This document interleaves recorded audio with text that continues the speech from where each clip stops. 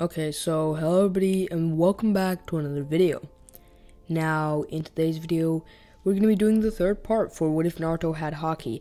And for all of you being like, wait, it's been like 1 week since you last uploaded. Didn't you say you were going to do like 2 uploads a week now that you're back? Well, first of all, I didn't say I'm like fully like back to full like speed uploading yet. I mean, the whole like test preps thing is still going on. Soccer just ended today and basketball's starting soon. And like this is the end of the first quarter in, well, my like school year.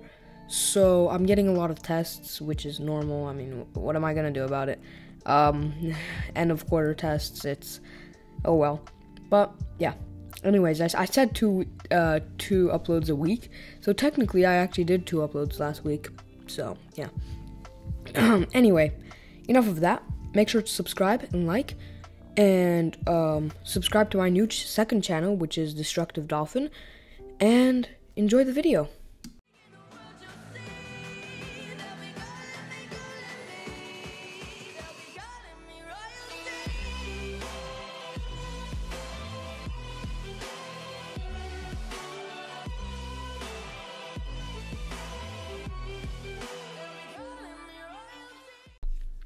So, last time we left off, Kakashi was just about to tell Team 7 about the tuning exams. I don't think I made him actually tell them yet. Yeah, I did. I don't think I did.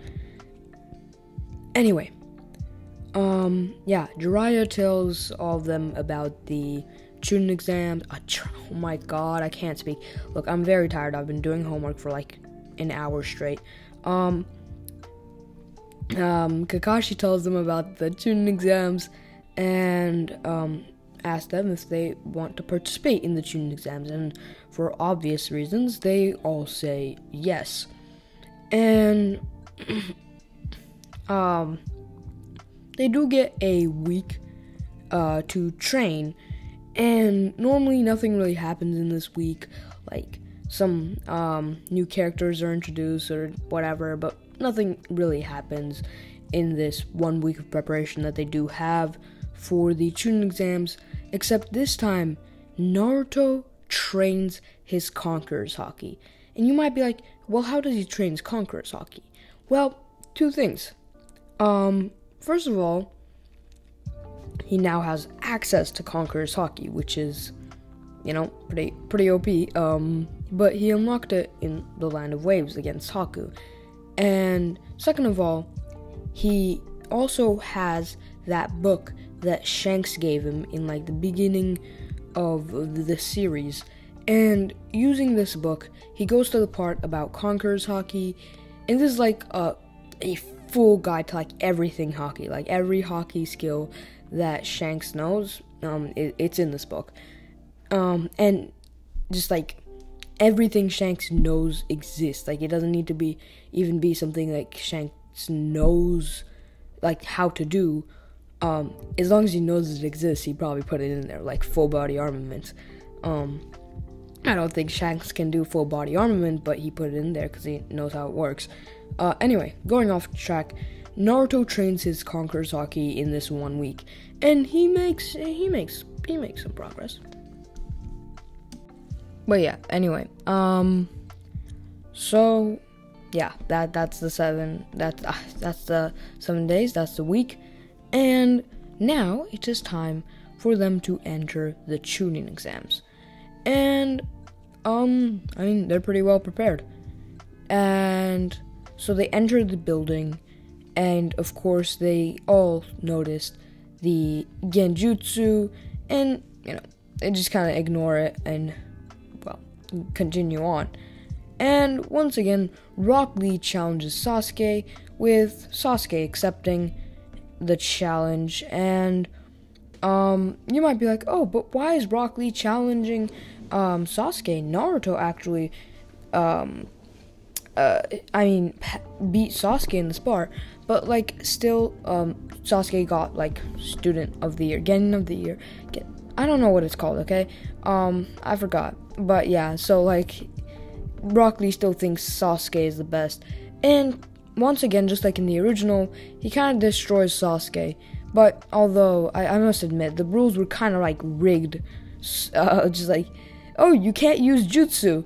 Like, it's like going up to, it's like being someone with the Rinnegan and going up to like a random person and being like, fight me.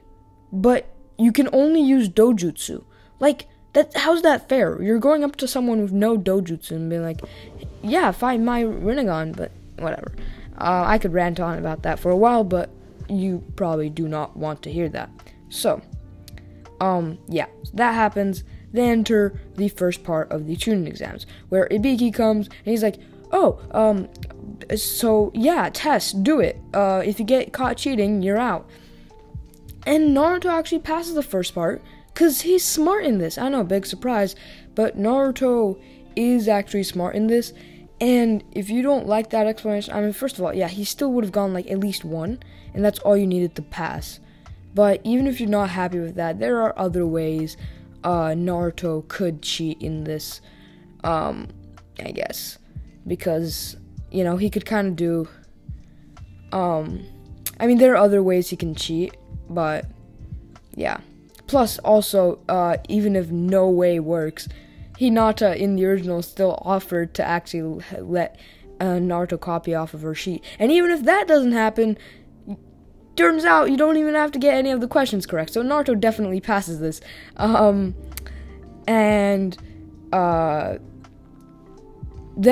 Ibiki says, oh, but actually, none of this mattered. It was all a tactical deception, and you all got bamboozled. Yeah, I was just testing your cheating skills. And everyone was like, oh, bro, is this guy serious? But, yeah. And he's like, but now, time for the 10th question, the real question. If you get this wrong, you can never take the Chunin exams ever again.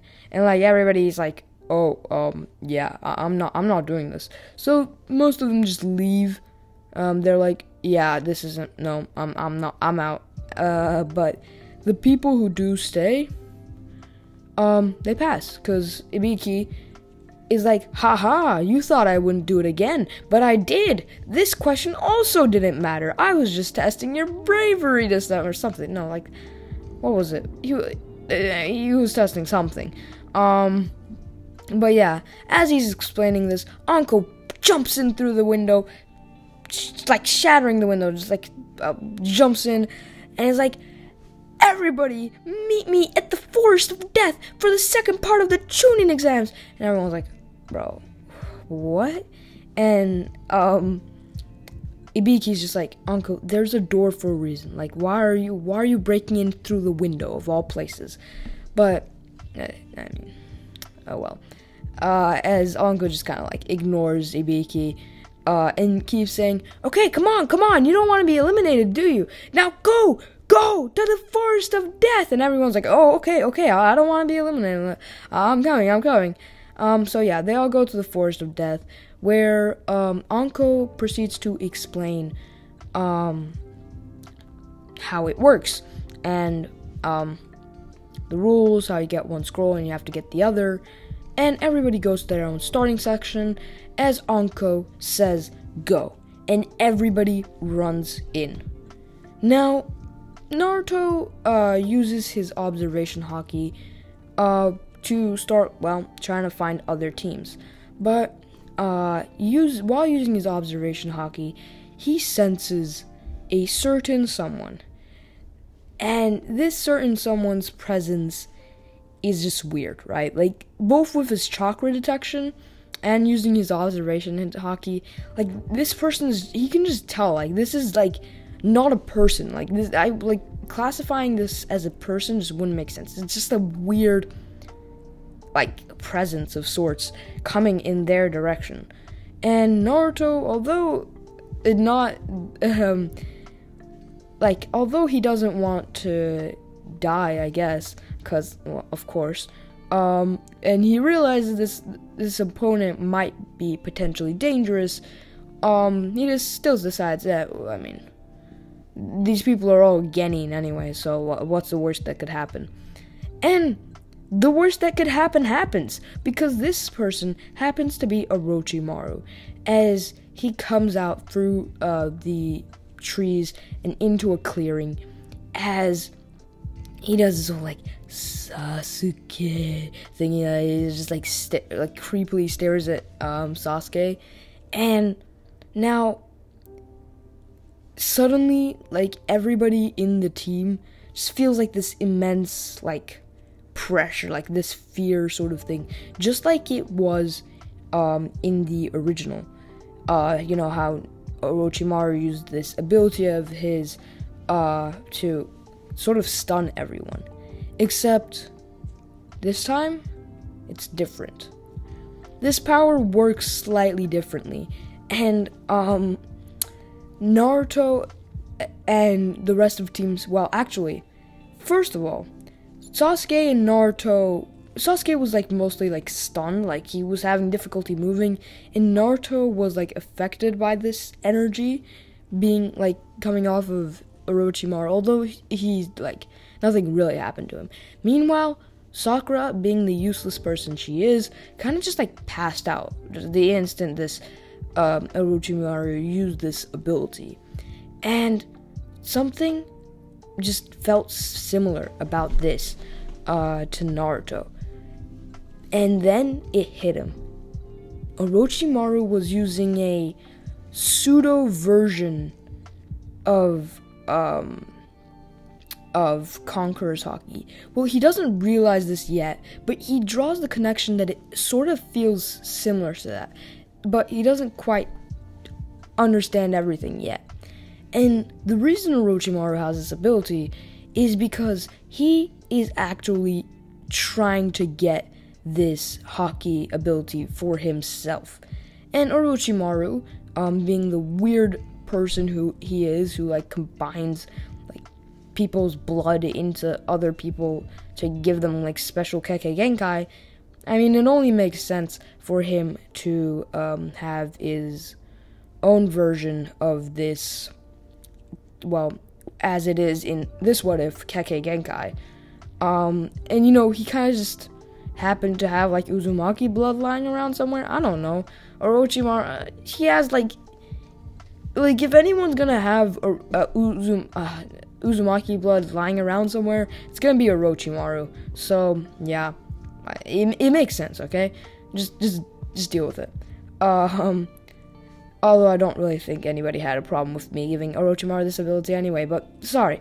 But Naruto and Orochimaru start fighting, and as the fight happens, Sasuke sort of recovers from his stunned state and also joins the battle.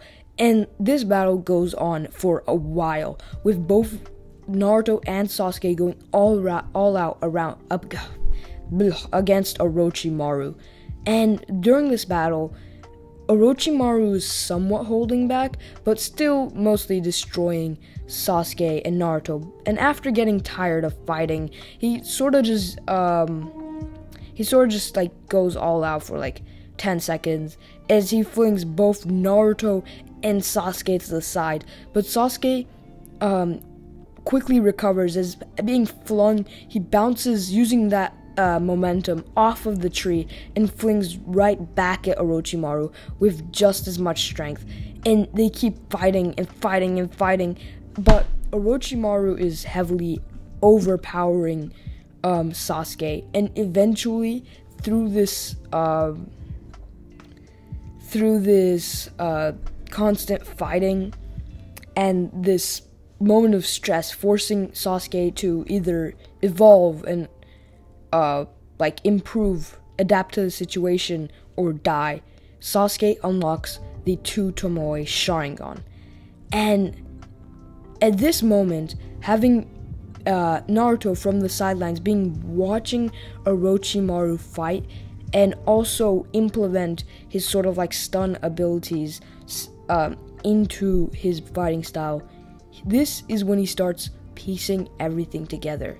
He realizes that Orochimaru's version of Conqueror's Haki isn't actually that strong, and it's just like a makeshift version, and it's like just a copy, I guess. It's not the actual thing.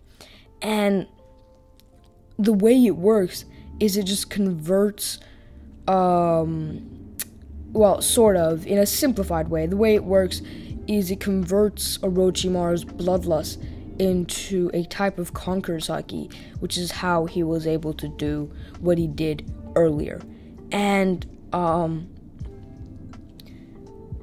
at this moment, we skip over to Anko, who in the original had been searching for Orochimaru, but this time she wasn't far too late, because in the original she was like hours late, right? But this time, hearing all of like the stuff going on, all of the ruckus, she immediately realized this is not the sort of stuff that Genins are capable of, and also recognized sort of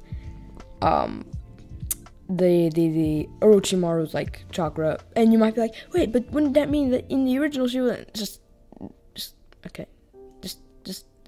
go along with it?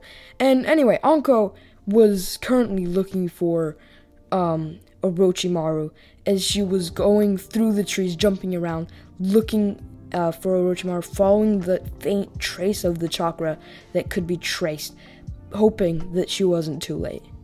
But in this moment, Naruto had rejoined the fight, trying to fight Orochimaru along with Sasuke, this time using all of his haki abilities to defeat Orochimaru.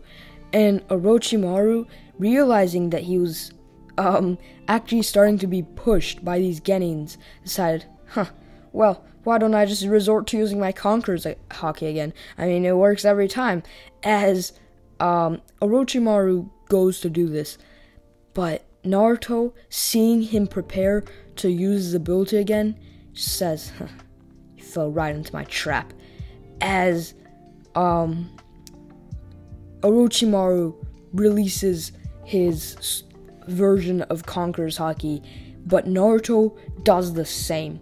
And almost in a smaller scale version of what happened, I think it was like in the battle of like Kaido versus Luffy. I'm not sure. Like when the two like Conqueror's haki almost like bubbles clashed with each other, and it made like this crazy looking effect.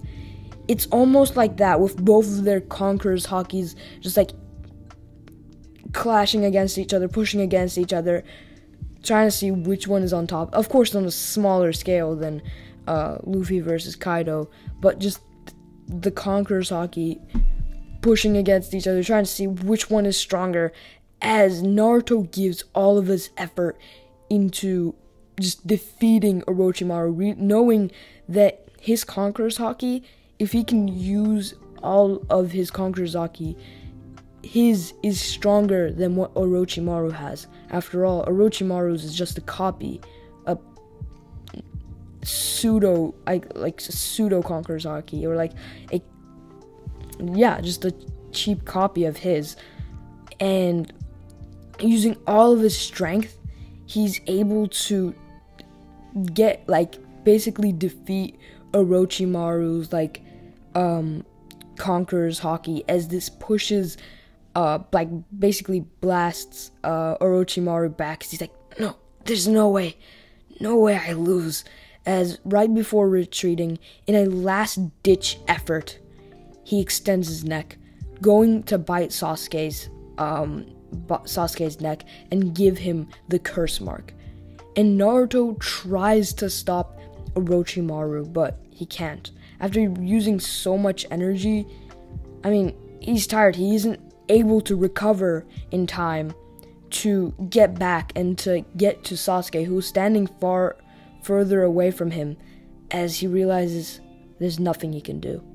But in the fight, the last moment, a kunai comes flying out of the air and hits Orochimaru's extended neck right in the middle, as Anko jumps down from the trees, having sensed the huge clash in Conqueror's haki, and immediately being able to pinpoint their location and coming right in time, as she lands and, just to be sure, stabs 3 more kunai straight into Orochimaru's neck and kills Orochimaru. But, we know it's not kills, because, come on, Orochimaru never dies. He dies sometimes, but even when he does die, he doesn't really die. So yeah, that's Orochimaru in a nutshell. But yeah, Orochimaru is dead, and Naruto realizes that Orochimaru also happened to have the scroll they were looking for. And Anko's like, okay, I guess you passed. You kind of just beat Orochimaru there, sort of. Not really, with my help, obviously. But good job. You're definitely above Genin level, so you passed. And also, you got the 2 scrolls, so good job. And, they wait for everybody else to finish the second part. And after that, realizing that too many people passed, the proctor is like, oh, we're gonna have preliminaries. But Naruto doesn't have much trouble in the preliminaries. So, I guess I can go over it. Kiba uses the Fang over Fang. He has no other ability. But Naruto kind of just gets out the way and is able to, dodge the attack. And after that, I feel like the Fang over Fang sort of has, a cooldown. It's like a charged attack, and then it has a cooldown. Not really, but, he waits for Kiba to finish his attack, and just goes for, an armaments haki, fist punch, straight to Kiba's face, and knocks Kiba out in one punch. And no, he's not One Punch Man, he's just happened to knock Kiba out in one punch in that one example. But yeah, that's kind of how the preliminaries go. That's the only thing that changes. And yeah, that's the only. I'm not gonna change anything else. Yeah. So this is when they get their 1 month break. 1 month break. To the 1 month. The 1 month break. Is oh my god. This is when they get their 1 month break to train for the final part of the Chunin exams. Thank you. I can speak now. Yeah. But during this break, Naruto decides to go to the hot springs to, take a break. And on his way to the hot springs, he sees Jiraiya. And, Jiraiya is doing his research. But Naruto's like, yo, you gotta stop doing your research. And Jiraiya's like, do you know who I am? I'm Jiraiya, the Toad Sage, the legendary Saiyan. And then he looks at Naruto and he's like, wait a second, is that Naruto? And Jiraiya offers to train Naruto. And Naruto says, okay, whatever. This guy's Sanin, at least claims to be. I'll see what he wants to teach me. And first, Jiraiya kind of asks Naruto to see what Naruto can do, just to test him. And Naruto shows him his haki abilities, and Jiraiya just kind of smirks, saying, "That's what I thought." As Naruto says, wait, you know about haki? And Jiraiya says, this is gonna take a lot of explaining. As he sits back and sort of tells Naruto, well, without saying too much, he's like, so I happen to know a few people who also had this haki ability. Totally not your mom and dad. Oh no, not your dad, because that's not Mikaze. Whatever. Totally not your mom. I'm not talking about your mom or your parents that you've never met. Just I happen to know a few people who happen to have haki abilities. Totally not related to you in any way, shape, or form. But yeah, Naruto's like, okay, I guess. And doesn't question it because plot. And so Naruto Jiraiya trains Naruto. And what Jiraiya teaches Naruto is actually armament flow. And he generally teaches, the whole thing where Naruto learns how to bring the armament haki like outside of his body. Like, I don't know how to explain it. You guys know what armament flow is. It's like it's the thing, right? And that's what Jiraiya teaches Naruto. And during this 1 month training period, kind of like the whole training arc that Luffy had, where he learned armament haki. He learns armament flow, and that stuff. But that's what Jiraiya teaches him. Jiraiya also teaches him sort of like how to master some of the other techniques that he currently has, that sort of stuff. But not much more than that. But this is like a pretty good experience for Naruto, because like gets to learn some new abilities and refine his old ones. Yeah, pretty good. And with that, Naruto heads off to the final part of the Chunin exams. But you guys already know what I'm going to say. That is where I'm going to be having to end off this video. Please remember to like and subscribe. And I will see all of you next time.